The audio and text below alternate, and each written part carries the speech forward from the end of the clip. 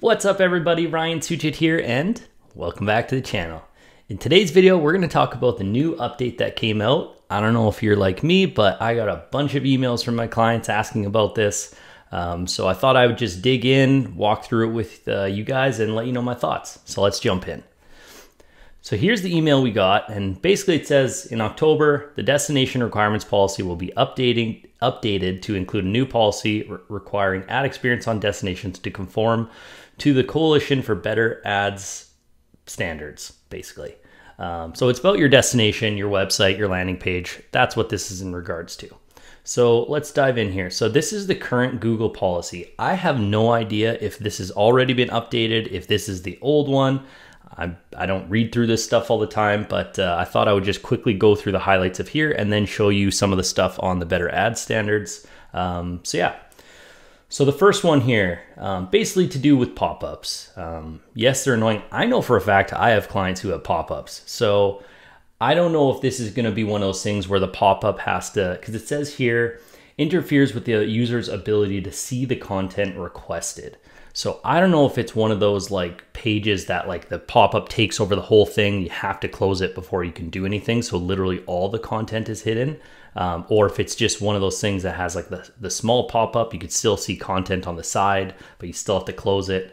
So I'm not entirely sure which one, but I know some of my clients have pop-ups and they haven't been disapproved. So again, I don't know if this is going to be the way they do it moving forward. But the good news is with all of this is it looks like it's probably, at least in the first, few instances or whatever, you're just going to get disapproved. You can fix it, appeal it, get them back up. Doesn't look like you're going to get suspended or anything. So keep that in mind.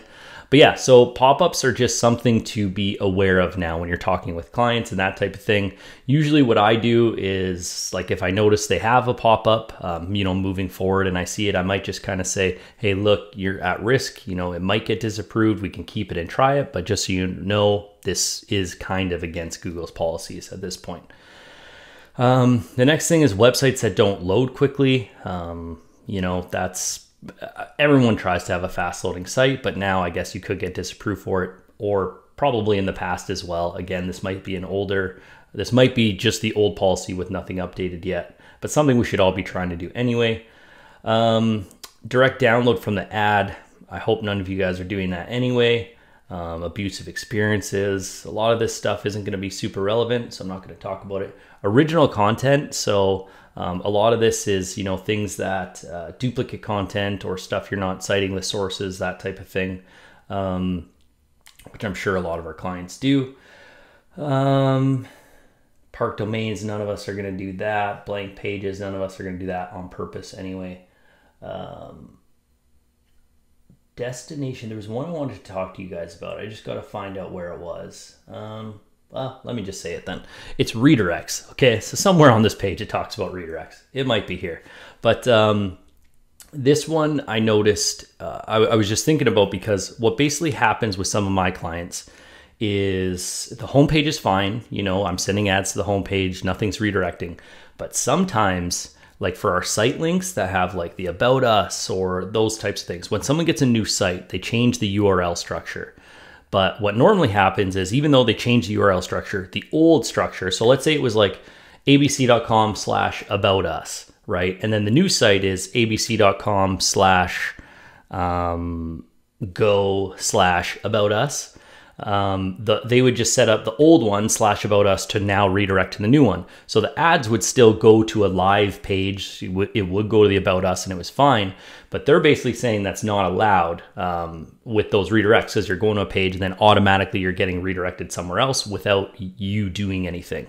So that's not allowed anymore. So that's something I'm going to be aware of as well. It was really that one in the pop-ups that kind of I was reading this and thinking about that it's going to affect me, because I do know a lot of our clients, when they go to new sites, they change the URL structures. So that might be something that gets disapproved. I don't know if it'll just be the site link that gets disapproved, but something to be monitoring anyway. Display, we're not going to be doing much of that. I'll have the links to these policies too, so you can read through the full thing. Destination not accessible. Yeah, not crawlable. I have seen that before, where some people don't have their sites crawlable. Unverified phone number is another one. So this is something that happens anyway, especially for those of you that are using CallRail. I haven't talked about this yet. I probably should in some type of video, doing like a full CallRail setup. But for the unverified phone number, basically what happens is if you have a phone number on your site, or no, your call extension, I believe, because if you're using a CallRail number, and that number is not on your site, right? Because you created a call tracking number in CallRail and you put it in your call extension, and that number is not on your website. So Google says, well, how do we verify this? So basically they disapprove it, and it's pretty easy to get back up. All you have to do is, I usually link Search Console, which shows proof, or I believe you can add your retargeting tag. So that's the two ways I usually do it. Again, there's some other ways here, but I'll let you read through that. But that's something to be aware of. Don't use fax numbers. I don't think any of us are gonna do that. I have seen this where some clients use like text for their phone number, so they obviously don't like that.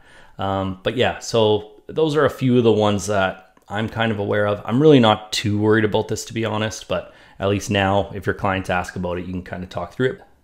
And now I wanna go through the better ad standards, which is like the new thing we have to listen to essentially. I have no idea if the old page has some of the stuff in there or if it's gonna change, but yeah, let's just walk through it. The first thing I wanna mention is that, of course, this is the Coalition for Better Ads, but my assumption is this relates to any kind of pop-up or video. Like for example, you can have a pop-up that's not really an ad. You can have a pop-up letting people know about a new policy or something.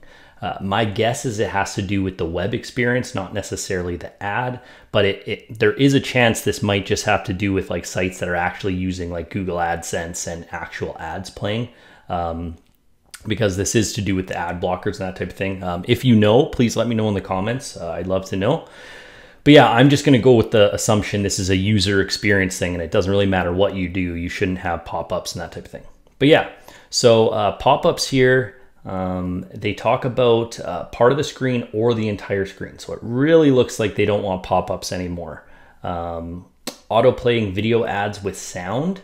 So yeah, if you have videos on the page, make sure somebody has to actually click for them to start playing. Another one, ads before the content of the page has loaded, forcing the user to wait a number of seconds before they can dismiss the ad. Yeah, very similar.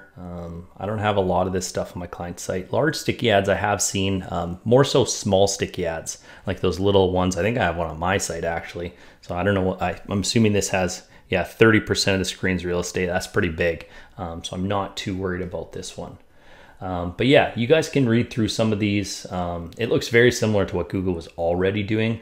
There's more here too, like with the mobile, you can kind of see, it's very similar, but I know on mobile devices, some of these things on the desktop, it might not be bad, but then the mobile, it's set to be like a full screen takeover. Like a lot of people have different experiences entirely on their, when people are searching through mobile.